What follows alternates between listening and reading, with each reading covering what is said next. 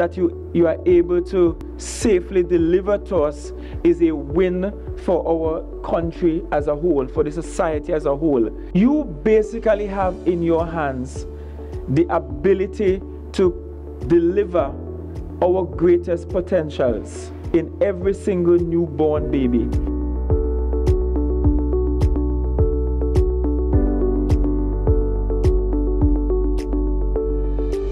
One of the indicators we look at is the health of mothers and the health of babies.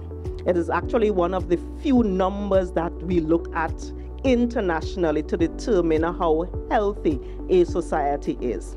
And you play the most critical roles as it relates to the health of both mommy, in possibly the moment when she is most afraid, where she is most nervous, where she is probably most at risk. You play that absolutely critical role. Those were some words of appreciation extended to midwives of the Tobago Regional Health Authority at this year's International Midwives Day celebrations in Tobago.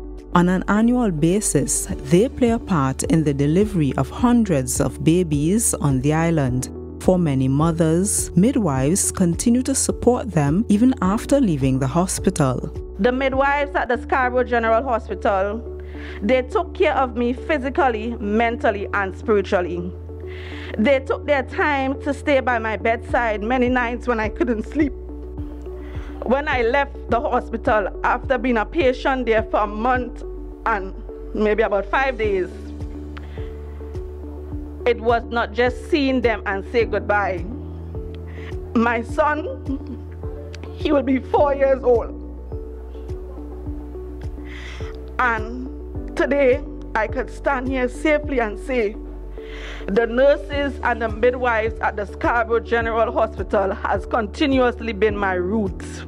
Currently, there are 31 midwives on rotation at the Scarborough General Hospital's maternity department. The midwives were congratulated for the work they continue to do in spite of the threat of COVID-19. The midwives have done an exceptional job during this past 2 years, having to deal with both COVID-infected mothers and non-COVID mothers. This is something that there was a bit of reluctance in the beginning, but I'm happy to say there are no issues, significant issues, with our management. This year, International Midwives Day was observed under the theme 100 Years of Progress. The Tobago-based celebrations were done at the Scarborough General Hospital. Midwives are an imperative part of our healthcare system since they preserve the lives of our present and future generations.